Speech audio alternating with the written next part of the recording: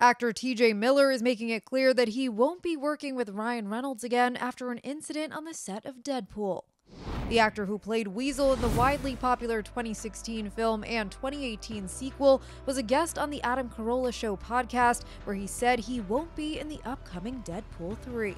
Miller explained that he loves Reynolds as a comedian, but that he felt the actor had changed after the phenomenal success of the first film, saying, "I got along with him a lot better on the first Deadpool, because he wasn't a huge movie star." He noted, "Would I work with him again? No, I would not work with him again," and described a tense moment on set. "We had a really weird moment on Deadpool where he said, 'Let's do one more take.'